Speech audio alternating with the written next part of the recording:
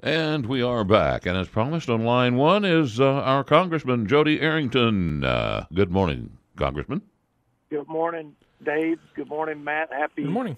Valentine's. And on this Valentine's Day, I want to say I heart West Texas.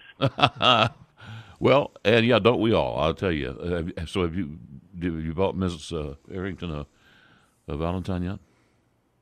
You know what? I have not. And I'm trying to scramble here this morning. Please don't, any of your listeners, do not text, email, or otherwise get a hold of my wife before I get at least, I have 30 minutes after this call to try to, scramble. Fresh flowers are always good, and I'm telling you.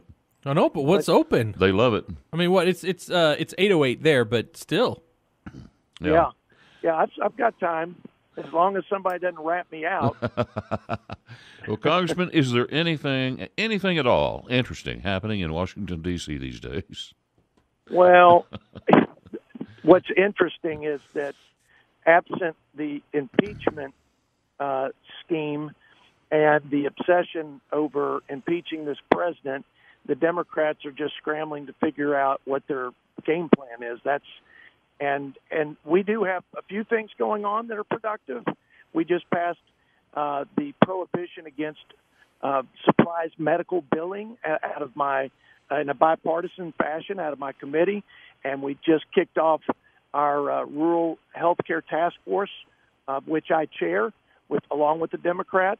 So there's some things that are productive. I mean, I'm trying to keep my eyes on the balls that will matter and will affect my constituents. But the bigger picture is you got a 2020 election. You've got no plans and no agenda with the Democrats at a high level, and I don't suspect we're going to be able to get a lot done as a result. Well, I'll tell you, Congressman, I'm wondering if that's all a ruse. I'm thinking the Democrats couldn't be that dumb. I'm beginning to think it's a plan on their part. But let me run this by you. One of the things that I got out of the caucus, which was a giant mess, and then the New Hampshire primary, is not so much.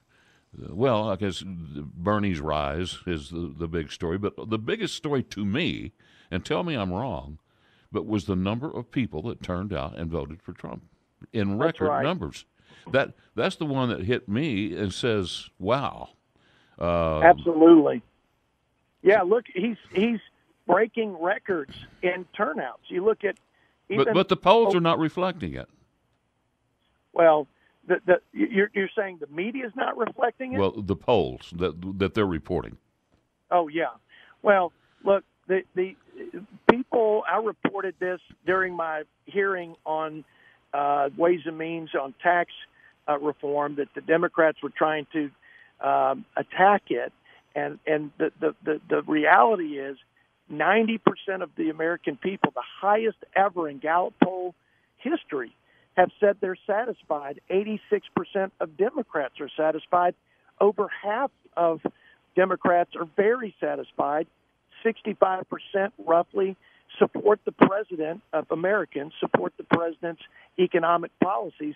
Look, when you have more jobs and you have people to fill them, when you've created an environment for millions of jobs, wages are up, lowest unemployment for women, African American, Hispanics, it's really hard to argue that you're not better off today as a result of this president and Republican policy. Yeah, but now what we're hearing is this chatter of this is Obama. This is Obama. He's the one that did this.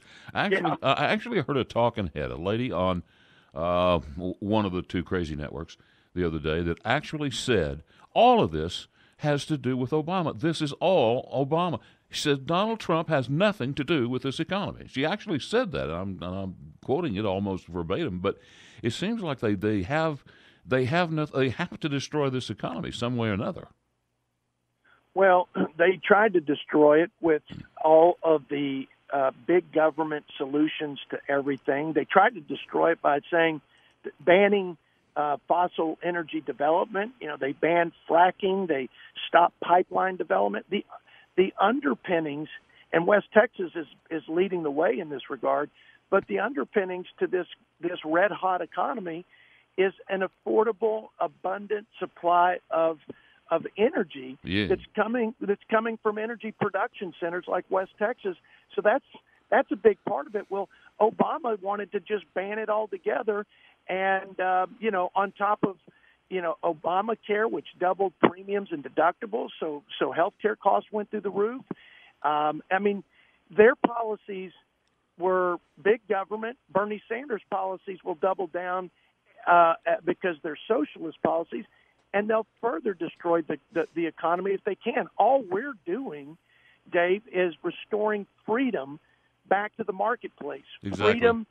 Freedom by giving people more purchasing power, letting them keep more of their hard-earned money, and freedom from high regulations and burdensome tax codes that made us the highest taxed businesses in the world, and that's not consistent with what's made America great over the years. So we're restoring free markets, free states, free peoples, and everybody's responding, and the economy's responding in a positive way. Congressman, now you get to at least be in Washington, kind of hear what's going on behind the scenes. I know that some of the Republicans seem like they think that it's possible that the House could be flipped. Are there any Democrats out there worried about that, especially with census and in the states? Even some of the states may lose some Democrats. Absolutely, they're worried. The energy and the enthusiasm is well on the side of Republicans, again, because of the things I mentioned, and the polls indicate as much. I've mentioned before that we have 30 Democrats who won in the midterms in 2018. They won in districts that Trump won. And I think that they're going to have a hard time keeping their seats. We need 20 seats net to flip the House back to Republicans. And there is a clear path to a Republican majority, and the momentum is squarely on the side of this president, who's at the top of the ticket, obviously, and Republicans. The recent wins on trade with USMCA and China were significant, and I think you're going to see this economy. There'll be a little bit of a lag in terms of the performance impact of the economy, but it's just going to get better. And while Nancy Pelosi and the Democrats would like to take credit for USMCA, she really used it as a bargaining chip to get votes for impeachment. This president will own that. Republicans will own the economy, and I think at the end of the day, people are asking that question: am I better off today as a result of these policies and this president? Even if they don't like him, even if they don't like his style, I think they have to be honest and say, yeah, I like where I am. Yeah, I think better. I think this what may very well happen is it just depresses the Democrat vote, and they just don't go to the polls and vote on Election Day for the hardcore Democrats. Yeah. It is 7:16 now. Congressman, can we take a quick break and come back and talk more? You bet. All right. You bet. And we are back here on 95.1 FM and 790 AM, KFYO Mornings. Dave and Matt on your radio. And again, online with us is our Congressman Jodey Arrington. Hey, Congressman, we have a texter that wants to know if you can introduce a bill to get rid of Real ID. Of Real ID? Real ID. Right, it's the thing that now the federal government says that you have to have, I think, a birth certificate on file before you can get on the airlines, and so you have to have a little star in Texas that says that. That's what I understand it to be. Yeah. Well, tell him I will take that into consideration. But I'm not. Look, I'll tell you something though about IDs that I just got involved in. I was a co-sponsor to legislation that prohibits folks who are in our country illegally from getting a driver's license. I think it's unconscionable that we would enable the illegal immigration to this country, in violation of our immigration laws, by allowing folks and legitimizing folks by allowing them to have a driver's license. Again, we should treat them humanely. We should take care to provide basic needs at the border. But a lot of what's happening is as a result of our enabling policies, and that's one of them. So it jogged my thoughts that this week I co-sponsored a piece of legislation on something related to IDs. But I'll take his recommendation under it. I think it says also ask the difference in a state, national, and U.S. citizen. So that's probably exactly what he's talking about.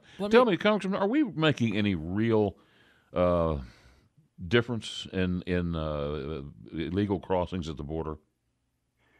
We are, but when I say we, let's be clear, it's President Trump. And now I've supported him every step of the way. Some members have, and some members have not. He's having to do really tough things that are being criticized by the media, like his expedited deportation, for example. A lot of people think that's cruel, but folks who've had due process, and these folks have, and they've been here over the last couple of years. So the courts have already heard their case and rendered them here illegally without any merit to whatever asylum claim, and they're being deported. Well, that's the law of the land. My goodness, I don't think we should have to debate that. But between that and some of the negotiations he's had with Mexico and other countries to keep folks there while we process their claims have caused the illegal crossings to drop for 8 straight months. It's down over 75% since May. And again, this president has delivered on his promise, and he's taken this issue of securing the border and stopping illegal immigration head on. And I support him 100% and been with him every step of the way. So, Congressman, one of the questions I was going to ask you was about the War Powers Resolution. I know that it seems to me to be very political after Soleimani, which to me was a big win for U.S., but the Democrats disagree, apparently. But this War Powers Resolution, the Senate now has passed, and they were able to pull some of the Republicans. What exactly does that do, and is it important, or is it something that shouldn't be going through?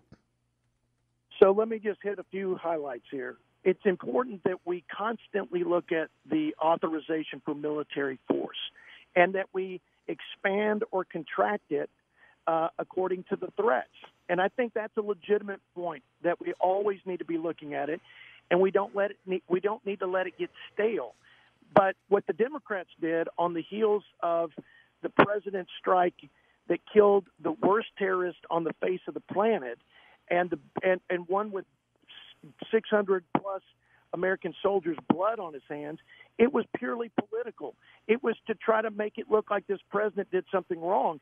And the problem with the piece of legislation that passed by Democrats mostly was that it forces this president, it basically ties his hands to do anything to stop an imminent threat against our military that are deployed overseas. It forces them to come back and ask Nancy Pelosi in Congress for permission. And I don't believe any president has had those restrictions when it comes to imminent threat. The president did the right thing. He's been reluctant in using military force. What he did was ultimately deter Iran, and what he's done to rip up the Iranian nuclear deal, which was a sham deal, is also keeping Americans safe because it was a sham deal. So it was a politically motivated deal to make this president look like he did the wrong thing. And quite frankly, shame on them for doing that, because President Obama took out a lot of terrorists through drone strikes, a whole lot more than this president. And no Republican ever put some jicky legislation down to make it look like he was doing something untoward or un-American. He was doing the right thing when he did that. So was President Trump. Yeah, I completely agree. So, Congressman, we only have about a minute left. Is there something you'd want to say? Well, yeah, I'll tell you what's been on my heart. I'm talking to my colleagues about this as we prepare for 2020 and in the hopes that we will get the House back. We've got to pick up the fiscal mantle, the fiscally responsible mantle again, and rein in the spending balance our budget, put us on good financial footing for the next generation. This $23 trillion in debt is horrible. It's dangerous, and we cannot swing and miss. Congressman, thank you so much. Thank you so much for calling in this morning. Thank you. Interesting. Okay, and we'll be back with more in a moment.